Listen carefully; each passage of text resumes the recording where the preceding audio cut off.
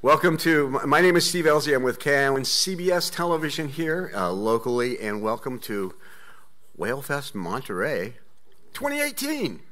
This is our 7th, and we're just so delighted, and thank you so much for coming out. Giving up this gorgeous day to come in and visit with us and in here. Of course, here's some incredible speakers, and we're leading up to that right now. Greg Cailliet is our next speaker. He is a professor emeritus at is it Ichthyology? Yes. Ichthyology at the Moss Landing Marine Labs and Cal State Fresno. He is a director emeritus of the Pacific Shark Research Center. See, I was missing the center. That didn't make sense to me. A Pacific Shark. You do all the research. So Pacific Shark Research Center, and hopefully he'll forgive me for this terrible introduction. But please, a warm welcome for Greg Cailliet.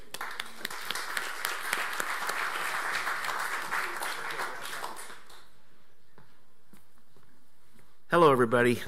It's a pleasure to be here.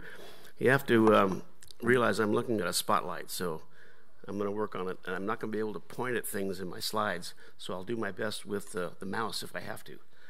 What I'm going to talk about today is the diversity and habitats of fishes and other marine organisms in Monterey Bay, the idea being that habitats are important, so that's why the Habitats Are Us is up there, and it's about below Pacific tides, because I'm also at the bottom, you'll notice, the president now of the Cannery Row Foundation Board, which celebrates the history of Ed Ricketts and John Steinbeck. And of course, Ed Ricketts wrote the book Between Pacific Tides about the organisms that live in the intertidal area. So my talk today is going to be mostly on things that live below the tides. My background's pretty complex up there, but it's fast. I'm born and raised in Santa Monica, California, always interested in the ocean, was a surfer. I went to UC Santa Barbara, got both of my degrees there. Been on the faculty at Moss Landing since 1972. I've had over 122 master's students and about a dozen PhDs on other institutions. But this whole thing today is based on years, decades of sampling and doing research and surveying organisms in all habitats in Monterey Bay, some with research projects, some with just classes. So I know a lot about the organisms, their adaptations, and how the assemblages or communities are put together. This is important in Monterey because there's a lot of cultural aspects as well. Monterey Bay has a long, rich cultural history, not just including marine science and marine biology, although it does, but also fisheries, abalone squids, sardines, and other marine organisms, both fishes and invertebrates. And I need you to think again about Cannery Row and the scientist Ed Ricketts, Between Pacific Tides, and the author John Steinbeck, who wrote several books about people in the area, or at least books that were fictionalized, but actually were based on some people in the area. A lot of water sports go on here. And so this will be a Ricketts-like talk, but concentrating on below Pacific rather than between Pacific tides. Look at the line at the bottom. Remember, diversity, that means how many species, how rich the communities are, and habitat-specific assemblages. Remember that I said habitats are us on the first slide. That'll come clear. What's so special about the greater Monterey Bay area? There are over 50 marine science institutions now, close to, if not exceeding, 3,000 marine and coastal scientists, lots of diverse habitats. The only thing I think we're missing are coral reefs and mangrove swamps. A lot of latitudes, longitudes, depths, times, daily, seasonal, and decadal dimensions, with lots of research vessels going out and doing surveys. This next slide is from the National Marine Sanctuary. You can't read it, that's not the point, but you can tell from it that those dots, those circles with all the numbers in them, over 50 of them, are marine science or marine science-related institutions in the greater Monterey Bay area. We have a lot going on here, and it's mainly because of the diversity of habitats and the organisms that live within them. One of these is mine, where I used to work, Moss Landing Marine Laboratories. That's a picture of it in 1965 in the upper left-hand corner, and then in the lower right-hand corner, 1974. The first class was in 1966.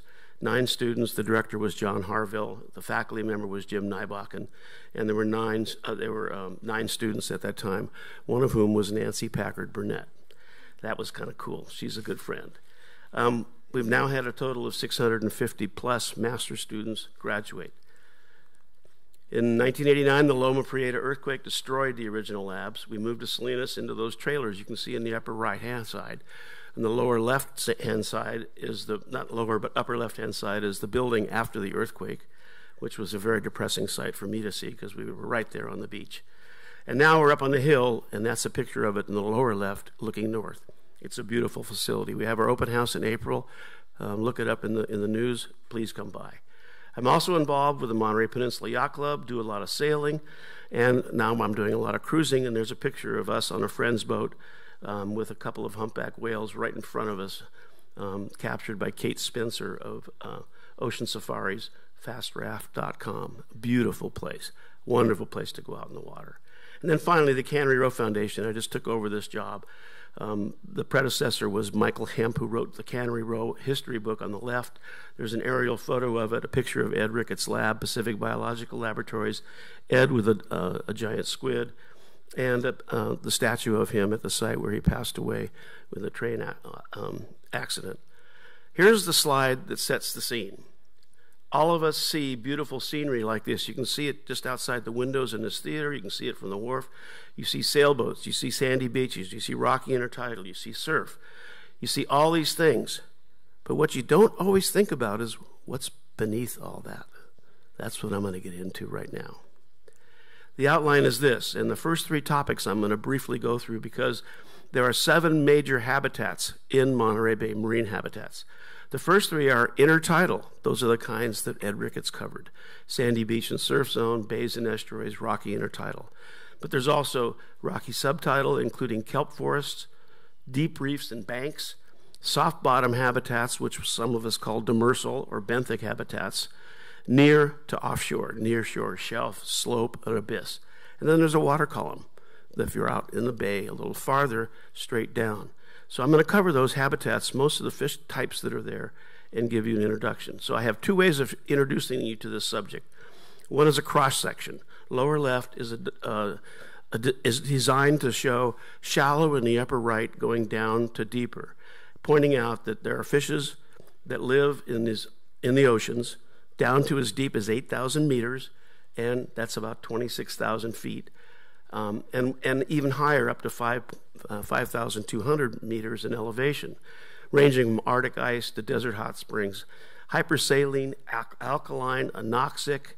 It's one of the highest diversity is in the tropics. We have pretty high diversity here, even though we're in a temperate region.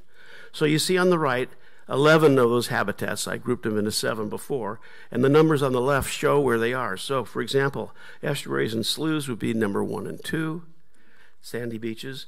Rocky intertidal and subtidal would be in green, number 3 and 4. Nearshore benthic, submarine canyon, deep benthic would be 5, 6, and 7. The black ellipse that's encircling it. And then the abysso-benthic way offshore, where the really deep water is. And then finally in blue, the meso, epi, and bathypelagic regions of the ocean. We have all those here in Monterey Bay. If you look at a map of Monterey Bay, north, south, east, and west, the lab, Moss Landing Marine Labs, is right here where the arrow is for 1 and 2.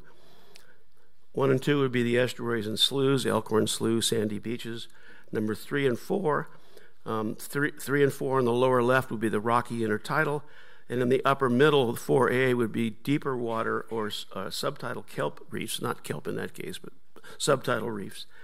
And then 5, 6, and 7 would be submarine canyon. 8, 9, and 10 would be the water column, and 11 would be the really deep bottom.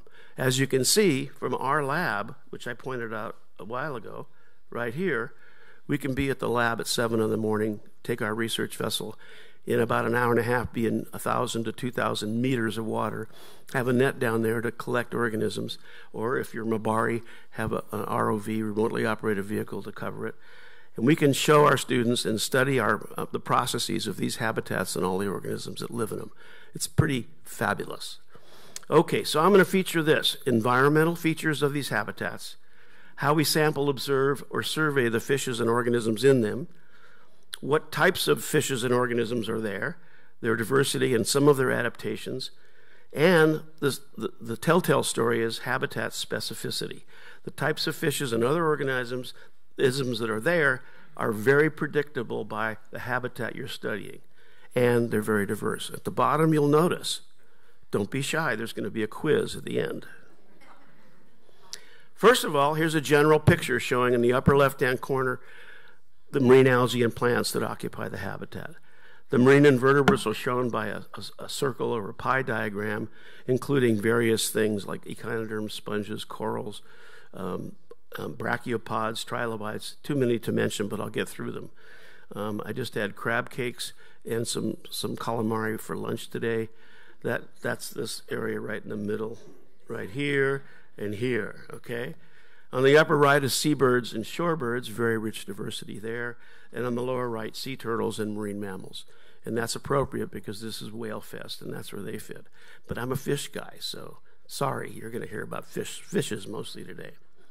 Fishes. The word fishes means more than one species. The word fish means as many as you want, but it's only one species. There's a pie diagram showing that of the 25,000 plus or minus living species are known, 100 of them are hagfish or lampreys, jawless fishes, agnaths. Almost 1,200 are chondrichthyans, sharks, rays, skates, and chimeras. And the rest of them, almost 24,000, are bony fishes. About 58 or 60% of those live in salt water. So we're going to just talk about salt water today. Most of my slides come from this fabulous book by Larry Allen, Dan Pondella, and Michael Horn, the University of California Press, The Ecology of Marine Fishes of California and Adjacent Waters. It's a fabulous book. It's really cheap. And if you need to have a book with all this information in them, you can find a lot of it there. Okay, this is a little tricky. This is an ecological analysis. These are clusters.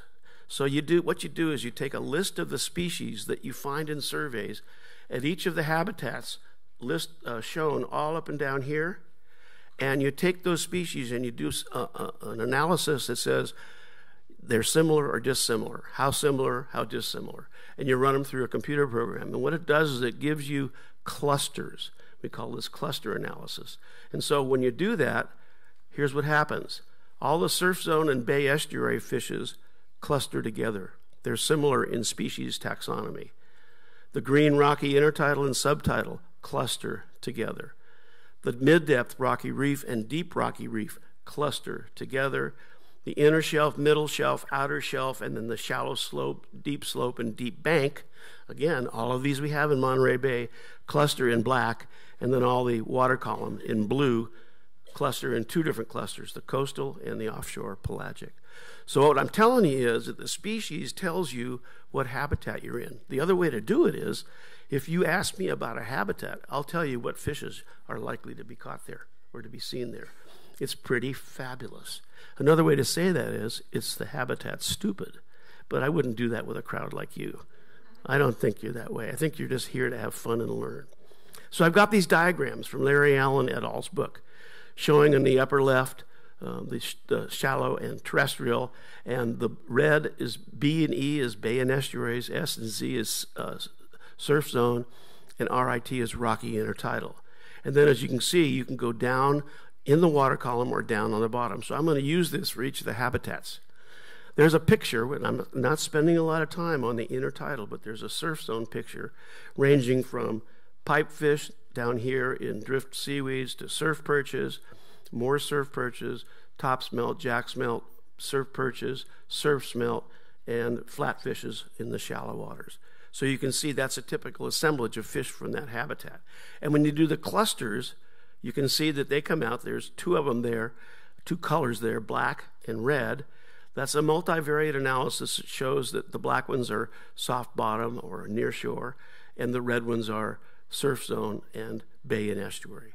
So the species that you see pictured in each of these little rectangles are the clusters shown diagrammatically. They're predictable. The habitats predict what species you get.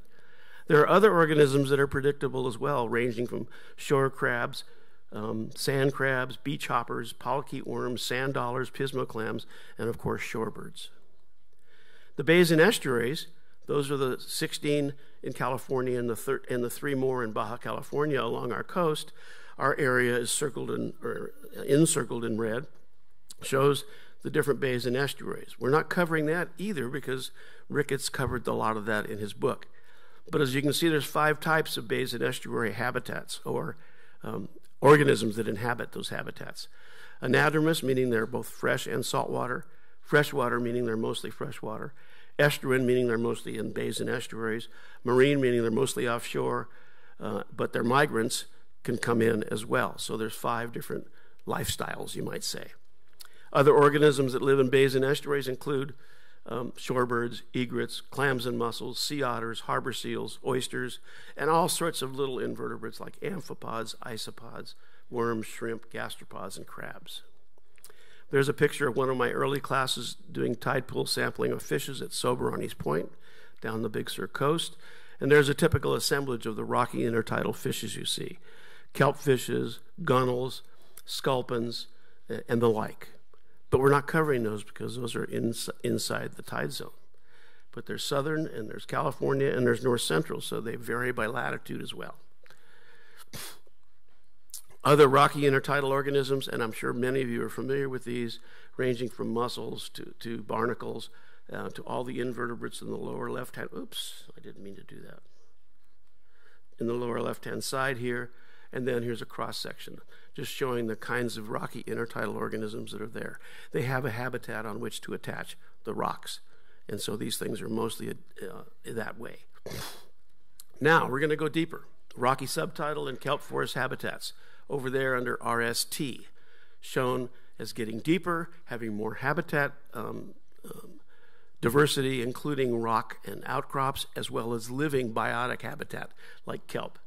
Here's a long list, but the whole point here is that the rocky subtidal has less wave action than a rocky intertidal, less tidal influences, lower changes in temperature, but they have a hard substrate good for plant like kelp attachment, high spatial heterogeneity, high and consistent food availability, typically high water quality, and competition and predation are likely really important because the habitat is limited. We sample them with hook and line, snorkeling, dip nets, scuba diving, gill nets, usually at daytime, sometimes at nighttime now, and now underwater cameras and submersibles have improved these surveys. The fish composition taxonomically is high diversity, relatively high biomass, meaning their weight or volume. And the common fish families are sculpins, kelp fishes, blennies, gobies, greenlings, rockfishes, surf perches, chubs, and wrasses. They're both small and large. They have scales, which means they're protected from the rocky substrate. They have a well-developed swim bladder, allowing them to have neutral buoyancy, well-developed lateral line to be able to detect movements and sounds of water going through the water column, well-developed eyes because it's well-lit day and night, and they can see their prey and predators. Body shapes variable because they have to handle all the problems of that habitat. Fin positions are primarily, the pelvic fins are forward so they can maneuver, and they have large pectoral fins, which also help with locomotion, and they're often cryptically colored.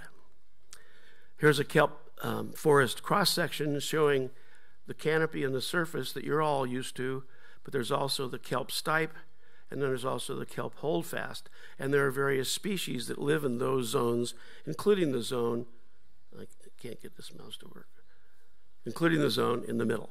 So that's a cross-section from an old paper. There are at least 3 categories of kelp bed and rocky reef fishes. There's the conspicuous ones that you see that are large, like Garibaldi and sheephead and rockfishes and so on. There are the cryptic ones that are hard to see that are usually in crevices, and then there are those that are associated with other parts of the kelp or rock habitat.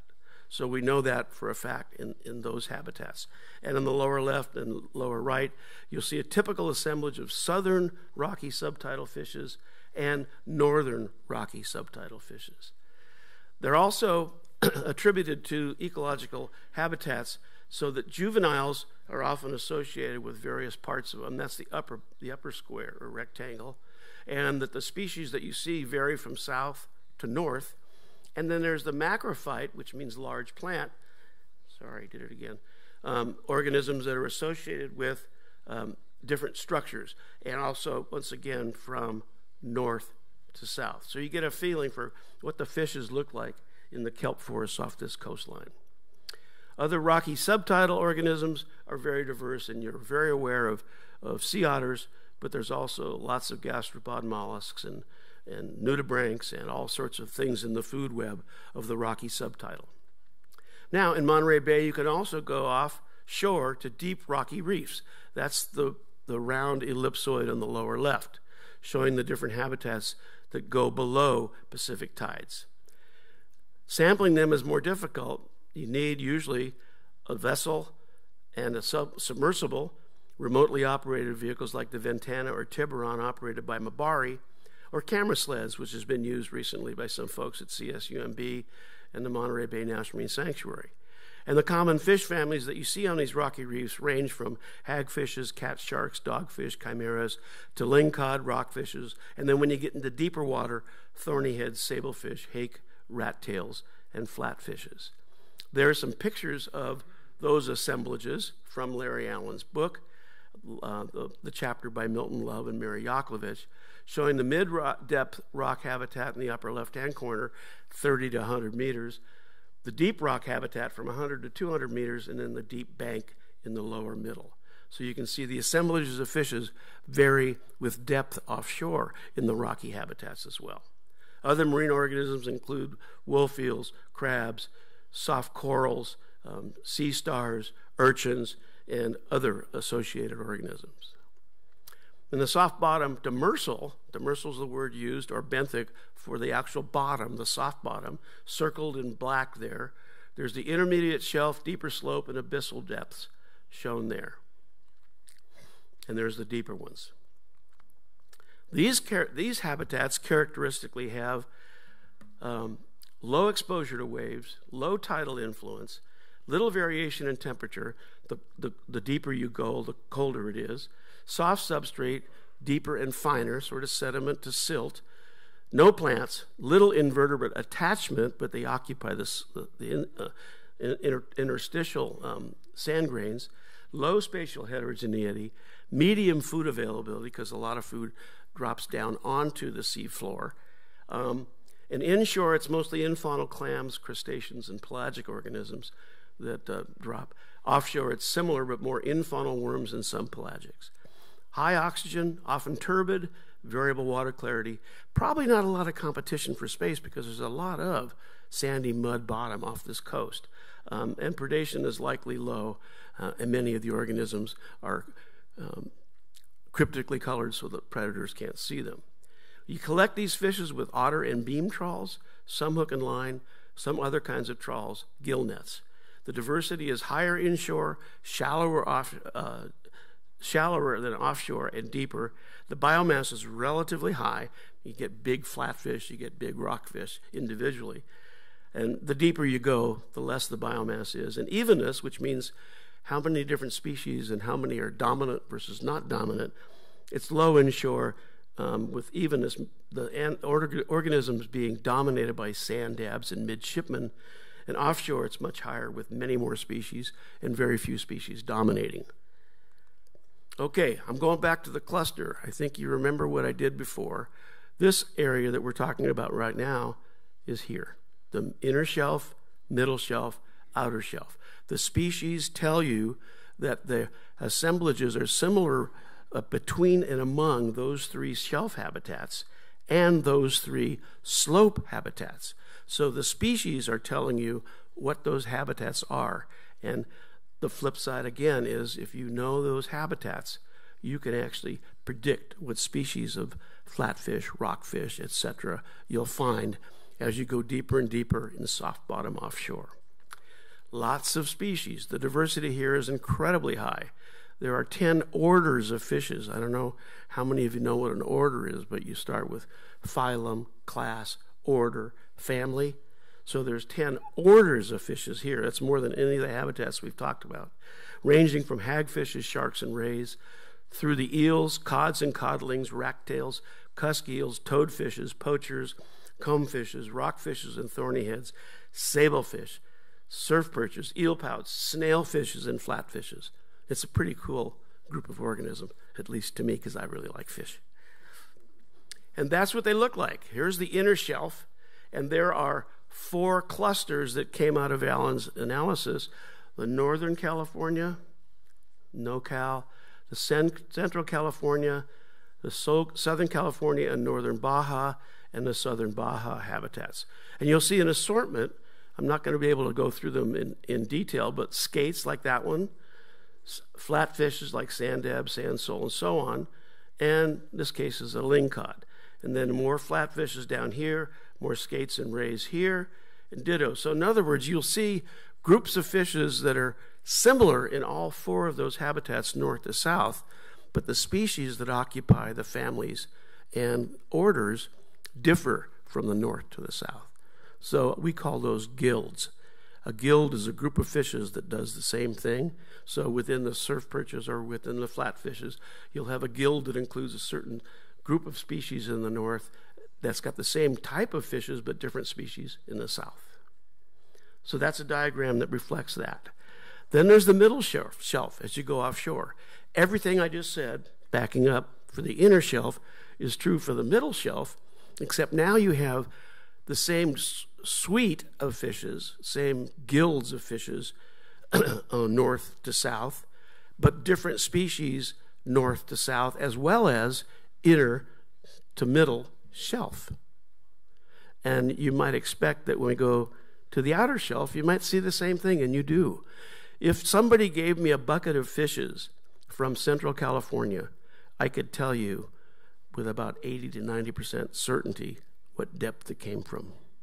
And it would be a different depth in the south than it would be farther north than here, because depth-specific changes in species are really pretty common. But you can see there's skates and rays, there's sharks, there's flatfishes, and there's rockfishes in those habitats too. So the take-home message is the species assemblage in the soft bottoms offshore vary from north to south and from inner to outer locations, from shallower water to deeper water. And then as you go even farther offshore, the upper slope, you can characterize these in only 2 categories, California and Northern Baja and Southern Baja. In other words, the species diversity, the deeper you go, is lower, and apparently those species move a little more in that deep habitat and are more similar to each other latitudinally, north and south, because they're in really deep, cold, high-pressure water. Again, the guilds are made up of I'll start down here, flatfishes, and there's a few various snailfish kind of things, cusk eels, rockfishes, rat tails, chimeras, the split-nose rockfish, Pacific hake, sablefish. Those are typical deep water fishes that occur in all those latitudes from Northern California down to Baja. And then in Baja, the diversity declines, but the species differ there too. Other organisms include polychaete worms, crustaceans, which include amphipods, cumatians, ctenidaids, isopods, crabs, shrimps, stomatopods. That's one of my wife's favorite words. Nudibranchs and stomatopods. She loves those. Echinoderms and mollusks. As you can see, I'm not dealing heavily with the invertebrates. I've studied them and played with them a lot, but my focus is fishes. That's my fun stuff. And then finally, the farthest offshore is what we call bathyal, which includes some of the same ones you saw earlier, the sablefish, the cat sharks, flatnose, rat tails, grenadiers, thorny heads, black hagfish, giant grenadiers, eel pouts, the deep sea sole, and then when you get into the abyss, more grenadiers and skates and snailfishes. So the species groups are even different the farther offshore you go. We did a little work on the Davidson Seamount in the lower right of this habitat, probably 60 miles to the southwest of Monterey and Moss Landing, and we saw a lot of these really cool animals. My favorite is the sea toad, Chonocops, which used to be Bathychonex coloratus. It's a little bitty grapefruit-sized anglerfish that sits there. But we saw bathysaurs in the middle right, upper, the halosaur in the middle. We saw the grenadiers, and my other favorite fish, which is probably the ugliest fish most of you have ever experienced, the blob sculpin, of which there are maybe 30 or 40 specimens known to man. It was named in 1979 as that relative rare. Okay. And then there's some invertebrates of the Davison Seamount, including soft corals in the upper left, sea anemones, and spot prawns, which you may have eaten. They're delicious, and there's a great fishery for those in Monterey Bay. Bamboo coral, which we've done some age and growth work on. Octopus, the serrate octopus, and the Venus flytrap, sea anemone. It's a fabulous habitat. It's part of the National Marine Sanctuary. It's a series of contiguous volcanoes that are underwater, and I believe have always been underwater, and the habitat diversity there is quite phenomenal. Okay, now we'll go to the last part of the ocean. How am I doing on time? Not too bad, we got plenty. Now we're going to go to the water column, all the blue stuff. So you look in this diagram and you go over here, and there's the epipelagic. Epi means at the surface of, the pelagic. Pelagic means the water offshore that doesn't have any continuity with land in terms of being close to shore. Oops, wait a minute. Okay, and so I'm going to go through these one at a time. That's the epipelagic, the surface habitat in the open ocean. Lots of volume of water there, lots of surface area. This is most of the ocean, to be honest with you.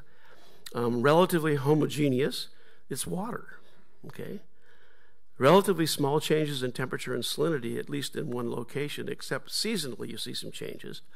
The clarity is usually high. There's hardly any substrate except floating things like flotsam and jetsam, and phytoplankton, little bitty primary producers in the water. Low food availability, competition is probably low, predation is probably pretty high, because whatever you are, you're prey for something else who's swimming quite rapidly to find food. That's the kind of habitat that is.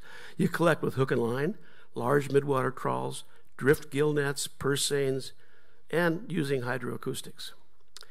The water column fish fauna is relatively low diversity, relatively low biomass.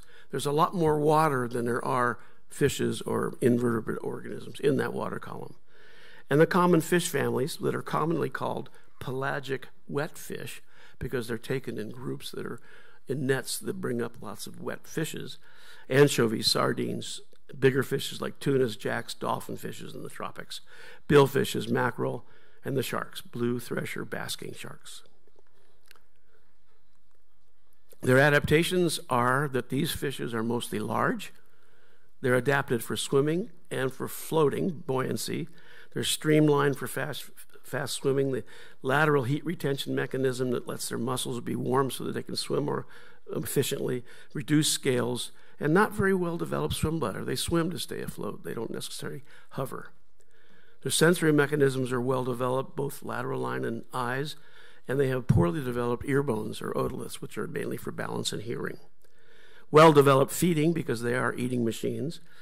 Counter-shading coloration for prey being able, prey avoidance, so that I'm not saying that right, so that the predators have counter-shading so that the prey can't see them as well, so they're dark on the top and silvery on the bottom for the prey that are looking up or down to stay away from them.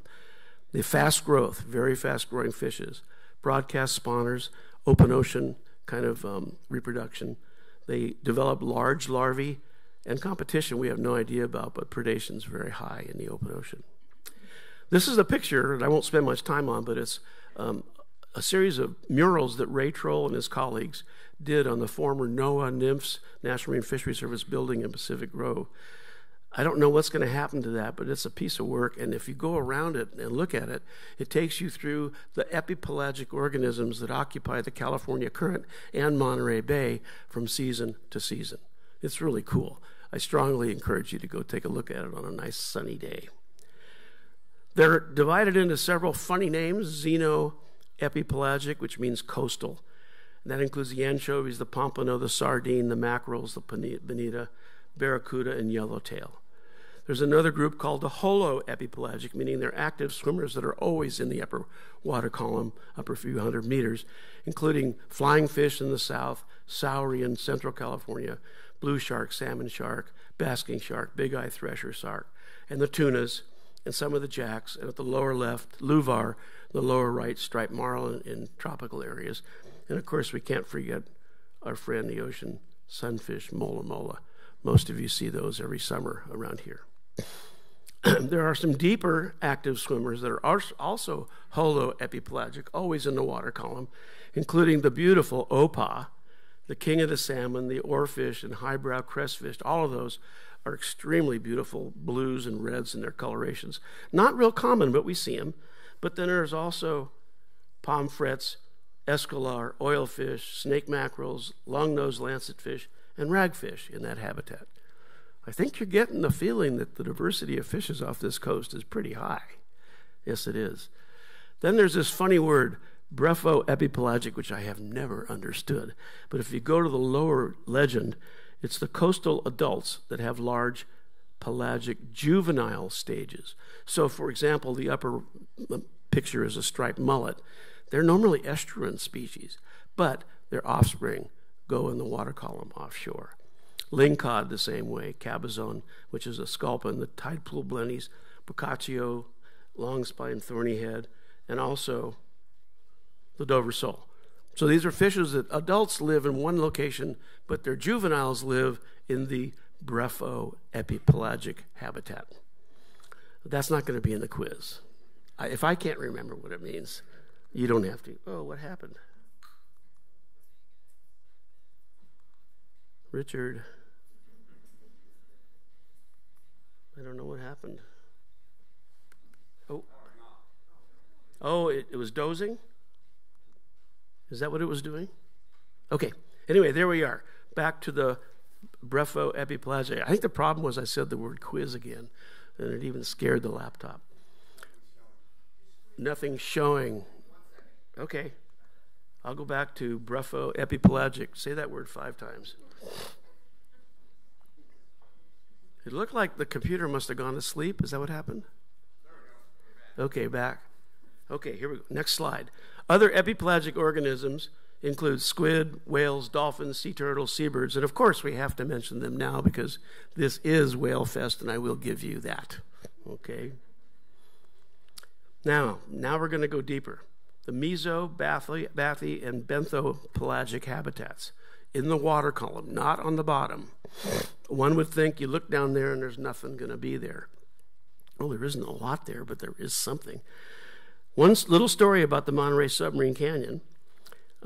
It's in the middle of Monterey Bay. You can see it here. It starts at Moss Landing, comes out, meanders down, goes in here to Carmel Bay, down to Monastery Beach, and then it goes even farther down where the arrow is going past the blue ellipsoid. It goes down to, I think, 3,600 meters. It really depends where you stop it. It just goes down to the abyssal plain. It's comparable in size to the Grand Canyon, the greater Monterey Bay Canyon system is, and that consists of Monterey, Soquel, and Carmel Canyons. All of you have heard of that or should have heard about it, and if you haven't, I can tell you about it later. It is a suitable habitat. We're talking about the water column above it now, though, and a lot of people think, well, that must have been formed when Elkhorn Slough was a river and there was erosion down from a river mouth into it. It turns out, no. The 2 plates on this coast, the Pacific plate's been moving north and the continental plate has been staying where it is. So it's probably a remnant of the old Colorado River down near Southern California 8 to 10, maybe more, millions of years ago. Now, I'm not a geologist and I don't think in those time frames very much. But I got that from Gary Green, who was our former geological oceanographer and director at Moss Landing. If anybody's interested in references, I can provide those. So the canyon's here temporarily, but in our lifetime, it'll be here the whole time. The deep water column, high volume, the really highest volume of the water in the world, stratified from surface to deep in terms of lower light, lower temperatures, increased pressure, food reduction, salinity increasing, water clarity pretty high, but no substrate. It's just water. And it gets colder, darker, and saltier the deeper you go. You collect it, the first collections were basically from predators' stomachs being caught by fishermen and regurgitating on the deck. And we said, oh, look at these cool fish this thing just regurgitated. Nobody had ever seen them before because the fish was doing the sampling. But we now use large midwater trawls, hydroacoustics, and of course, the more politically correct human-occupied submersibles that used to be called man-occupied or whatever, and the remotely operated vehicles. And that's what's going on now, and that's where the pioneers of the world are going. The composition, the diversity is relatively low. Biomass is extremely low. It's very poor food. And you've got fishes in here. This habitat has a totally different fauna than any of the other ones I've talked about. Deep water sharks, eels, bristle mouths, hatchet fishes, deep sea smelts, barrel eyes, cool fish, dragon and viper fishes, lantern fishes, fangtooth, big scales, angler fishes, eel pouts. I'm going to show you a few, but I've got to hustle here because I have about 4 minutes. They're mostly small. They're mostly flimsy, lethargic, with reduced structural components like bones, many without a swim bladder. They have very well-developed lateral lines and poorly developed eyes that often have extreme adaptations like scotopic and tubular adaptations, poorly developed otoliths or ear bones, well-developed feeding adaptations, large jaws, big teeth. They produce light. Bioluminescence is now in this habitat new to you. We haven't seen it in any other habitat much before. They grow pretty fast, but only in length and not in bulk because there's hardly any food. They grow as big as they can, as fast as they can, which is often maybe 8 inches, 9 inches in their life, just so that they can't be eaten by something else that they're going to encounter. They're broadcast spawners. Some of them are brooders. Hardly any competition, but probably predation is very high. So here's the run-through of these fishes. These are eel-like fishes, the eel pouts, the snipe eels, the gulper eel, like on the upper right-hand corner. Lower right shows you that Mabari's symbol is a gulper eel. And when they first used that, no one had ever caught a gulper eel in Monterey Bay before. But now they have. And now they have video of them live. So they're here. But these fishes are just not that common. There's barracuda, black smelt, tube shoulders. There's bristle mouths and hatchet fishes. These have photophores on the ventral region and large eyes that are looking up. There's this fish, the barrel eye, which has eyes in a tubular structure and photophores, light organs. Pretty cool stuff. Bruce Robeson and Kim Rice and Bickler studied these live using their ROV. We have viperfish, dragonfish, snaggletooths, luthjaws, black dragons. We've got far red bioluminescence. As you can see, that green and red photophore on the head of this Aristostomia sinolans, that's courtesy of Steve Haddock, one of the scientists at Mabari. Light organs. These are lanternfish, all of which have light organs. These are big scales that don't have them, but they have, in the case of the dreamer or the anglerfish, they have lures.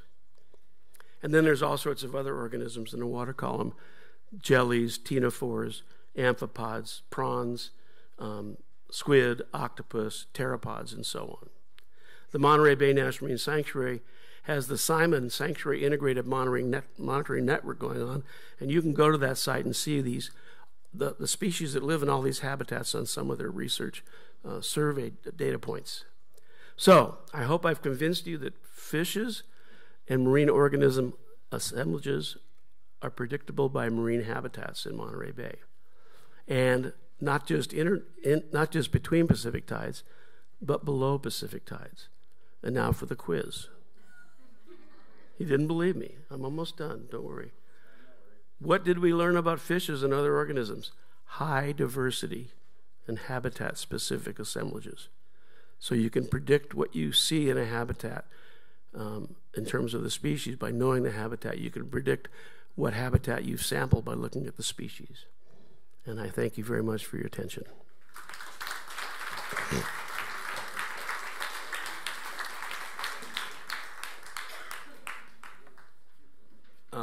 I'm told that I can answer a few questions. And if I don't see you, it's because of the spotlight in my face. Anybody have a question? Yes? Can you comment on lifespan in different habitats? Is there anything you can say about long life versus short life? A general statement about lifespan would be the deeper that you go, the longer lived the fishes are. We've gotten yellow eye rockfish validated with bomb radiocarbon and radioisotope ratios down to 125 years old. Deep sea corals are thought to be in the hundreds of years. That would not be true for shallow water things. It also is related to size. So if you're talking about lanternfish and bristlemouths, they're not going to live very long. But if you're talking about sablefish or deep water rockfish or large-bodied organisms, they tend to live longer. Does that answer your question? Good. Good to see you. Anything else? Question about the images that you showed up there. Are those available in public domain anywhere, or can people go look? Well, a lot of the drawing type things are from Larry Allen, Dan Pondella, and Michael Horn's book, The Ecology of California Marine Fishes. A lot of the like the one from Steve Haddock, that's on the Mabari website. And you can go to the Monterey Bay Aquarium Research Institute website and take a look at incredible videos. It's all open. It's pretty cool. Yep. You bet. Another question. Yeah, with the turnover, kind of spring and the winter and summer turnover, Right. is there a change in the assemblages or a change in In some habitats, there are seasonal changes in species composition. For example, the upper water column, you get tropical things here in the summertime that you wouldn't get in the wintertime. In deep water, absolutely not. There's no evidence of season, except that the food falls can differ. So right after a really busy upwelling season, lots of productivity, you'll get seagrasses and debris settling out, and there have been detected seasons of food availability on the seafloor.